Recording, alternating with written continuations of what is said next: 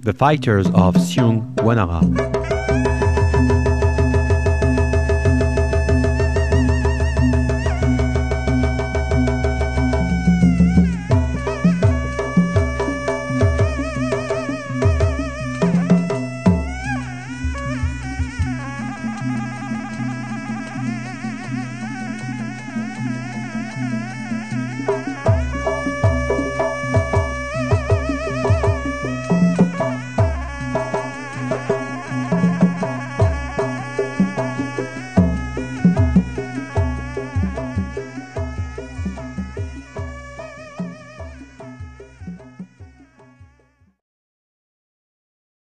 Selamat pagi Kang Iwa. Hello, Kang Iwa. Kang Iwa, kita ingin Kang Iwa, could you introduce yourself? Biodata dari Anda. Ya, saya perkenalkan biodata. Well, my name is Kustina Gunawan.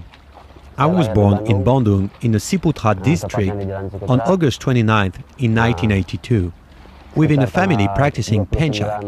I'm the fourth son of the family. 82. Kebetulan saya dilahirkan dari keluarga pesilat dan saya anak keempat dari 4 bersaudara. How old were you when you started Penchak Silat? Saya dari umur 5 tahun. I've been practicing Penchak Silat since the age of 5 with my dad, and until this day, I've been going on with the practice with my dad to try to do the best Penchak possible. Cukup untuk saya sendiri. What do you prefer in Penchak? Do you prefer it as a sport, self-defense, an art?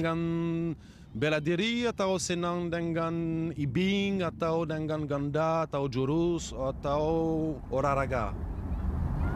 Saya senang silat karena kita ambil dari. What I like with Penchak Silat is that it's made up of various aspects.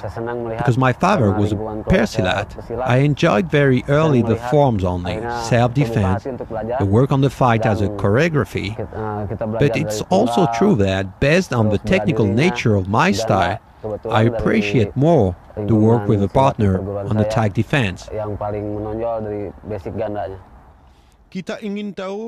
We'd like to know what you are showing in this DVD. The contents of this DVD are devoted to the movement on which is based Ganda, how to dodge, to attack, to block, to move around. You may learn a full-length combination from the start of the action to the fall. That is, a complete combination of the various basic movements. Are there some requirements, some rules in order to practice Penchak Silat? Be tall, strong, muscular? About the body, there is no specific criteria. On the other hand, for the sports aspects, there might be some restrictions. But in order to learn Penchak Silat, everyone should go depending on their own physical nature.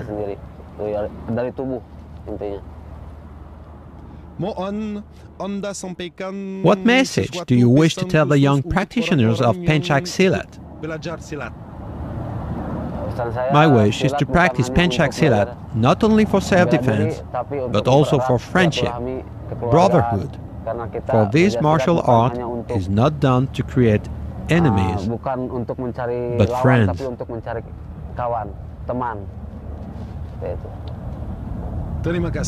Thank you, Kang Iwa. Pemanasan, warm-up specific to Ganda practice. Within the Ganda work, there are various body parts that you need to warm up. It's even possible to double the warm-up. Ya, contoh.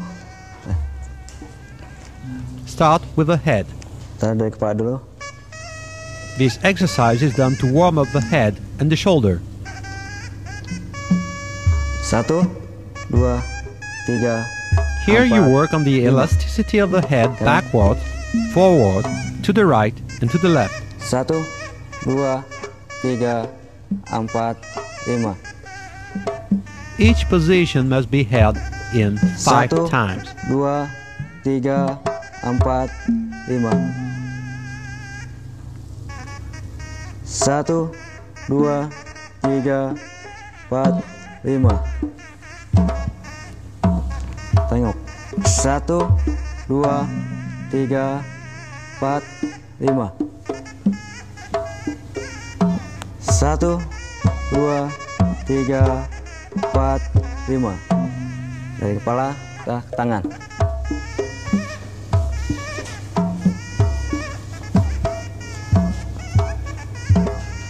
1, 2, 3, 4, 5. Balik. 1, 2, 3. These exercises are done to work on the elasticity and the suppleness of shoulders and wrists. To prepare for the following exercises, you should try to reach maximum suppleness. 1, 2, 3, 4, 5. 1, 2, 3, 4, 5. 1, 2, 3, 4,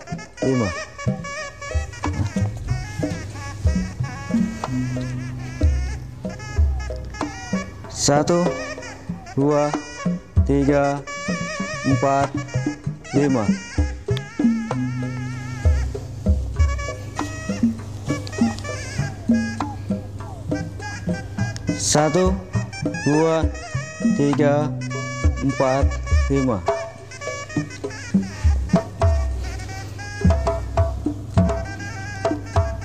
1, 2, 3, 4, 5. 1, 2, 3, 4, 5. Terus.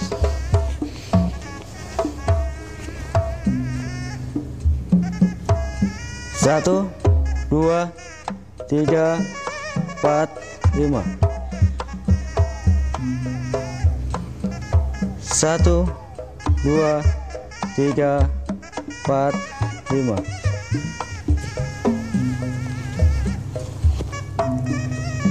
1, 2, 3, 4, 5. 1, 2, 3, 4, 5. Ya, pinggang. Buka kaki.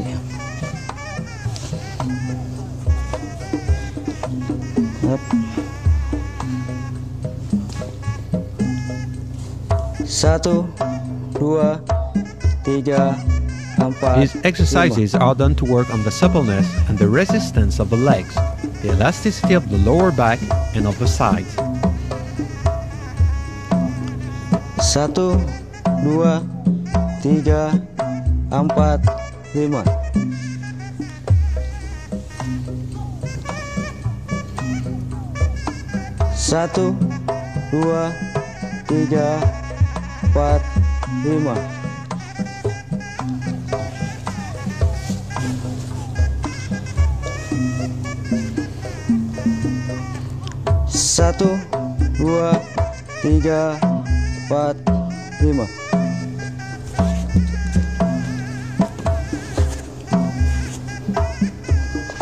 1, 2, 3, 4, 5. Terus lagi.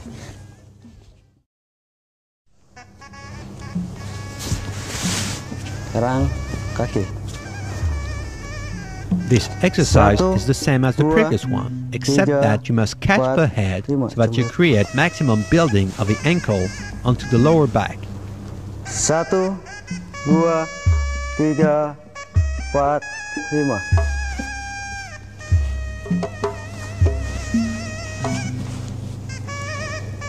1, 2, 3, 4, 5. 1, 2, 3, 4, 5. Tarik. Ya, kaki.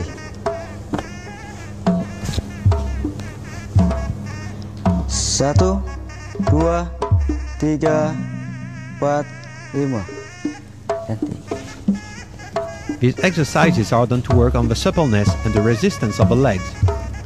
1, 2, 3, 4, 5. Belakang. Mata itu.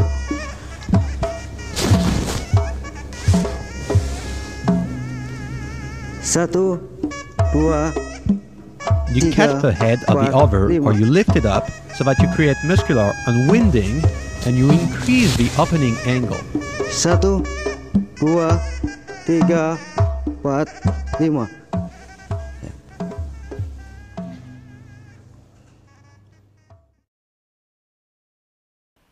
Latihan kekuatan, strengthening of the muscles. For strengthening of the body, of the trapezius, and of the legs. Pundak dan kaki. Contoh. For the exercises, we'll start first by trying to hold on the head. Secondly, you stretch the legs over the head.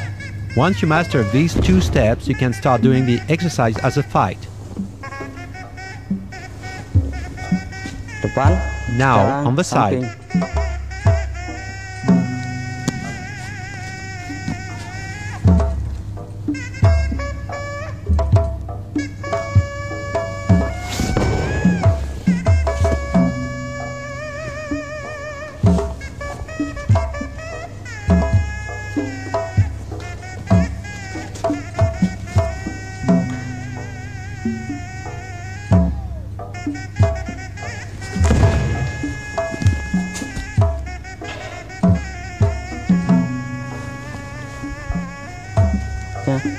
Belakang.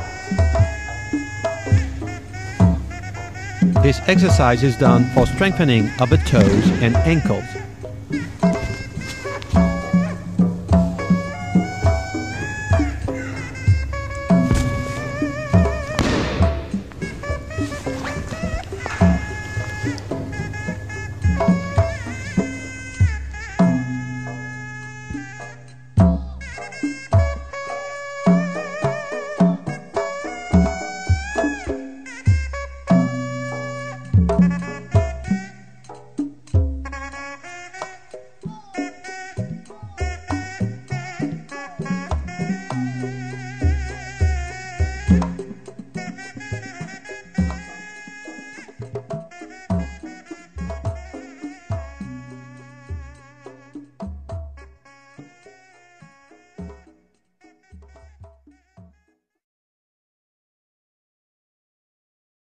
Jatuhan, falls.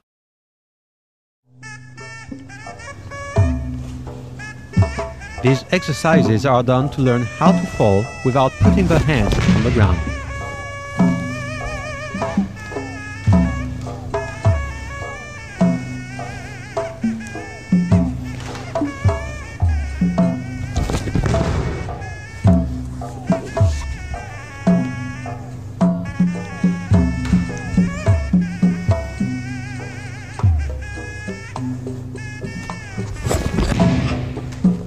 For this exercise, you need to try to fall back on the spot.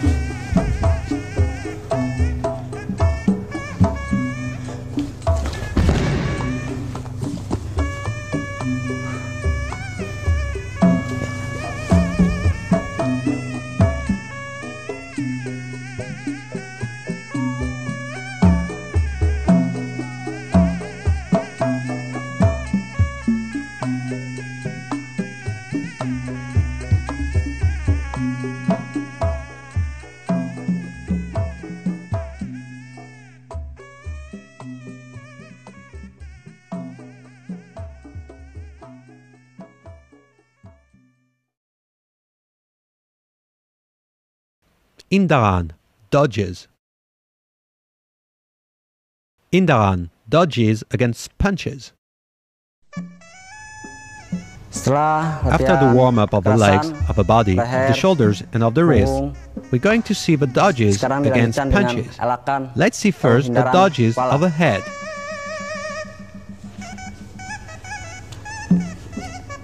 Most important with this exercise is to increase the dodge of the head. The head should only go along the movement of the head.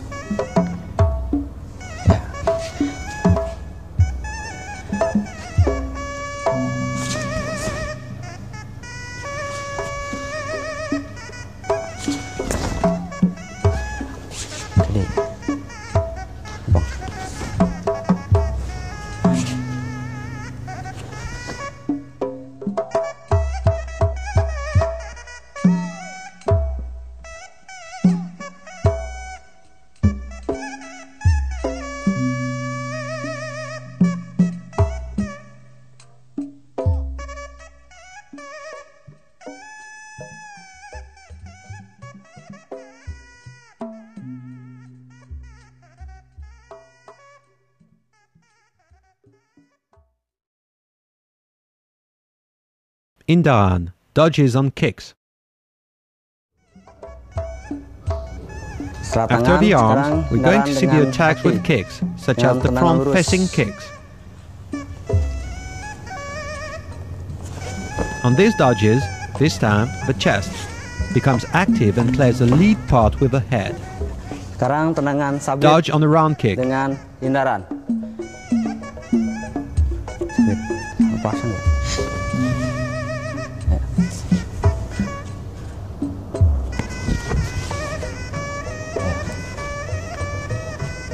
Ya.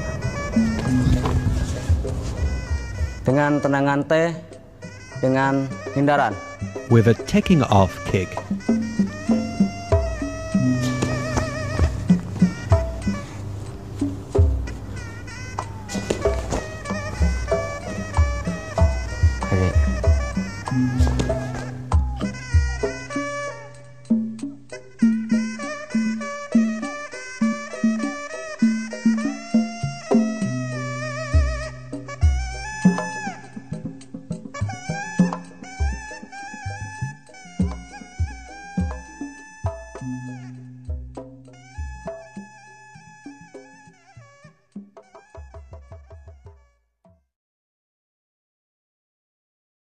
Tangkisan, blocks.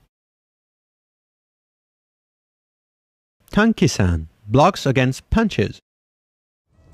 Now we're going on with blocks against punches.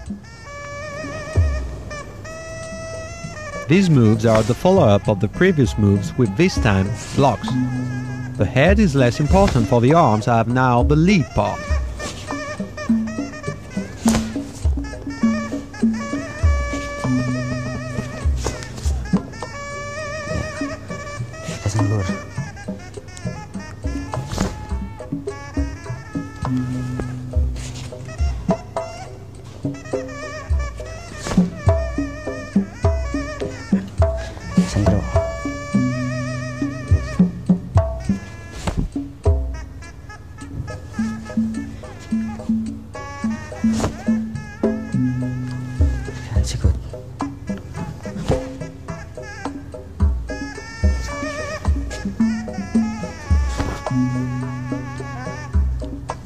Stop.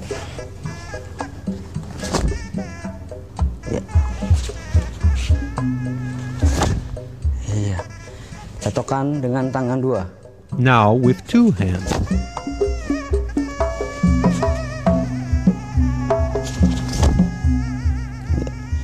Sekarang dengan kepangan. Kepang dengan Now tekisan with the knife satu hand. tangan. With only one hand.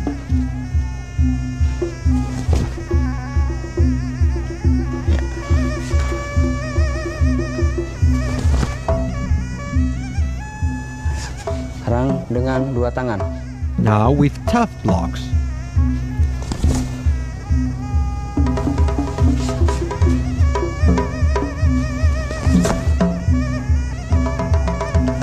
Terus tendangannya.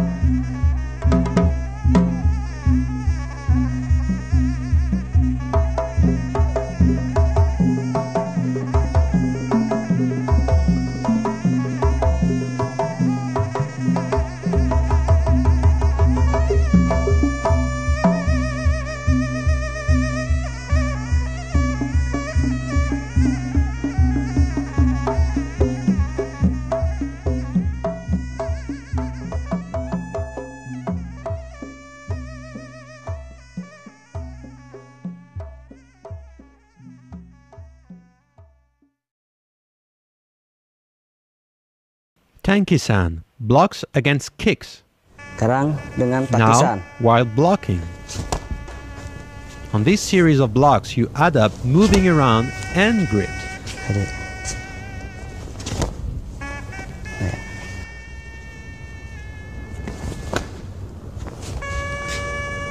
Adik. Adik.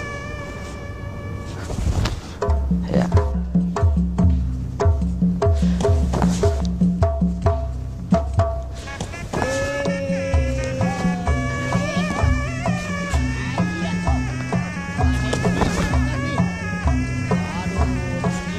Oke.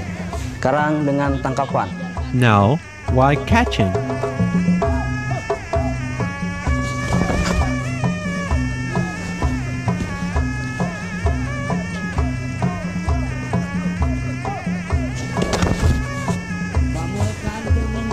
Adik.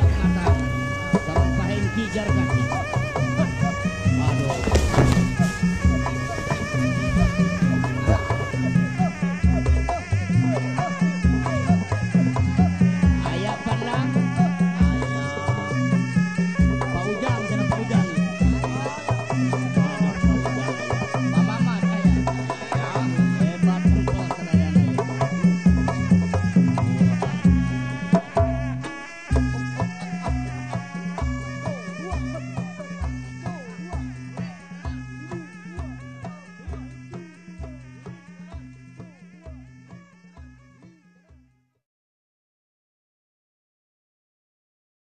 Jurus. Jurus of the monkey. Here is a Jurus of Siung Wanara with moves that stem from the moving around of the monkey.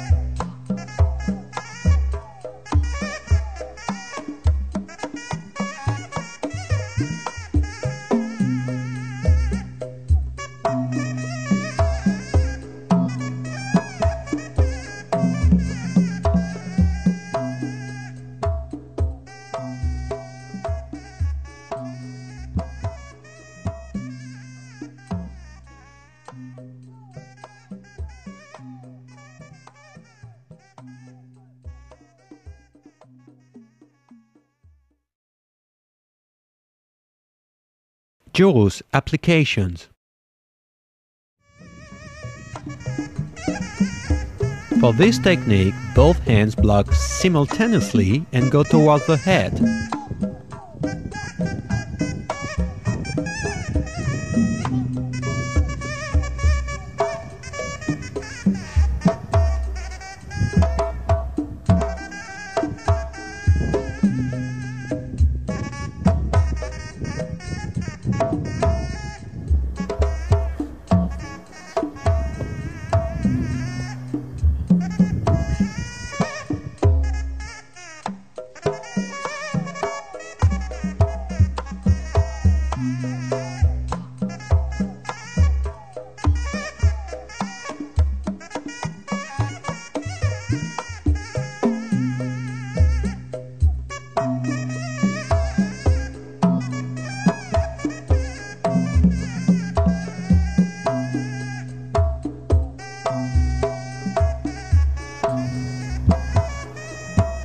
For this technique, you must block the arm and counter-strike with the kick at the same time.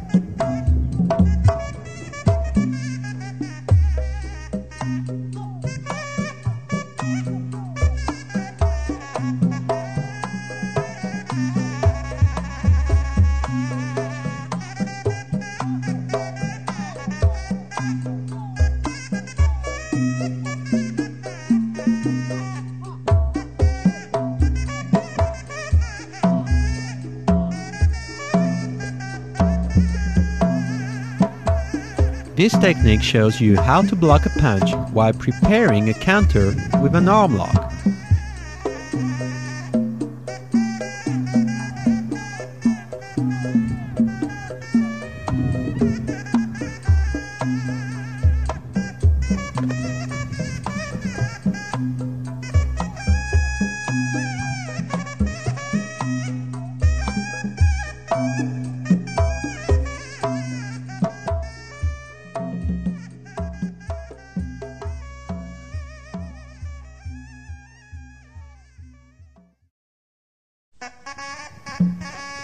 This technique shows you how to combine blocks followed with a throw and a lock.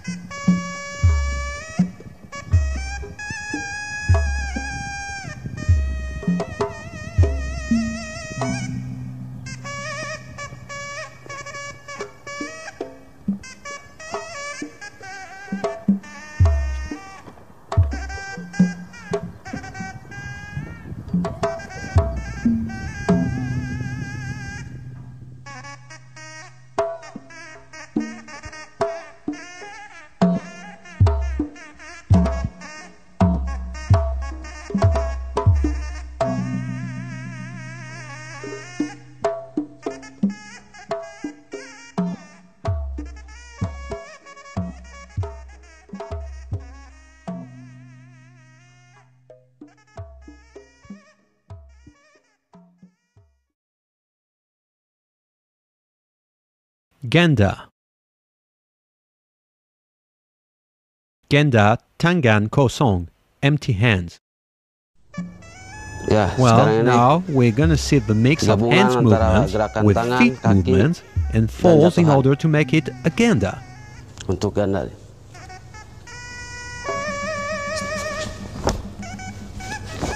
To start the training of the Genda, you're gonna adapt the range rather far away, almost 2 steps from each other, and shorten this range until you are facing only an elbow away.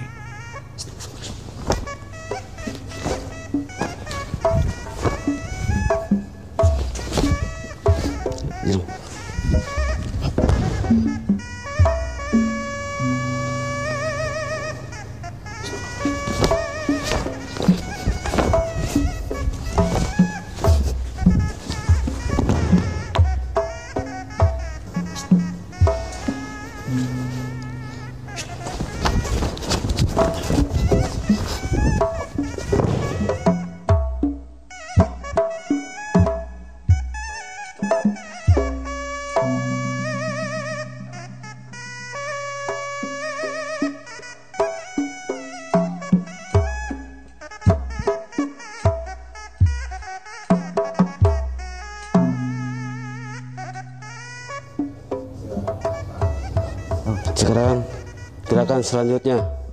Now, the following movement.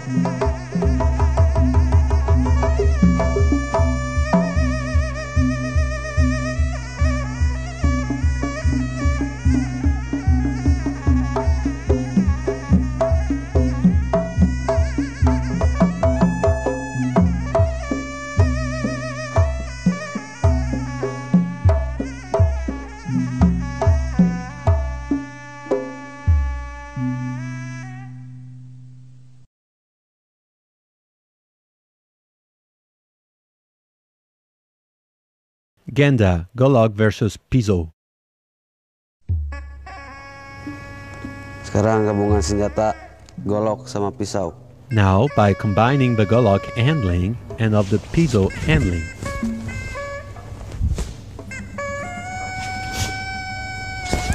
This combination is the follow-up of the empty hands part, but with the use of the weapon.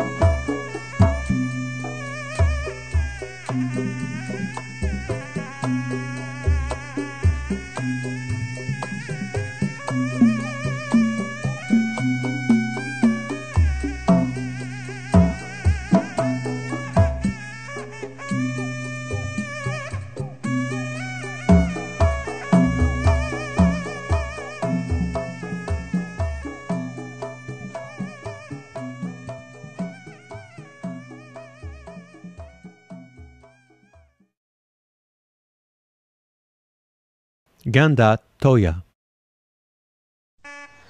Ini adalah salah satu contoh There is now an untuk example bikin to do a gerakan ganda. ganda How to dengan cara attack menyerang and to dan block bertahan with a stick against an opponent menggunakan is tongkat like a golok. dan Let's try it now. lawan tersebut menggunakan golok. Kita coba langkah awal. Pasangan First pertama position. keserang kaki You attack the dan leg and the head. Of course, the Golok should Muka. block and counter-strike. kemudian menangkis Block in golok, return, and you sambil counter-strike with a strike to the head. masukkan serangan ke arah kepala. Kemudian mengarah ke arah Now we atas go dengan upwards with menggunakan the point of a ujung stick. tongkat. Then Selanjutnya you attack the head, the legs, and one more Menggibas. time the head. kepala dengan kaki dan kepala.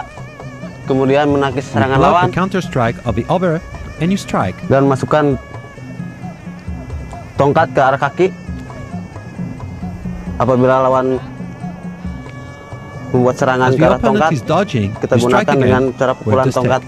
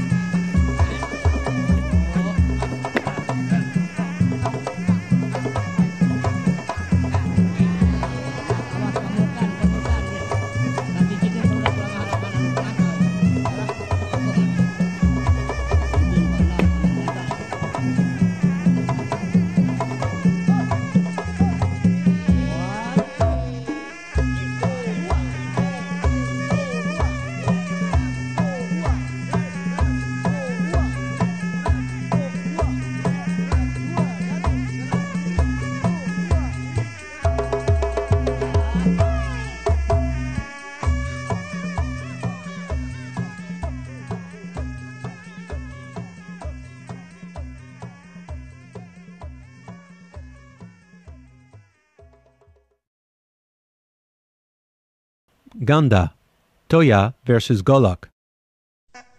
Selanjutnya kita lanjutkan dengan We're gonna go on tambahan with a gerakan, series of Golok moves against Toya. yaitu golok menyerang dan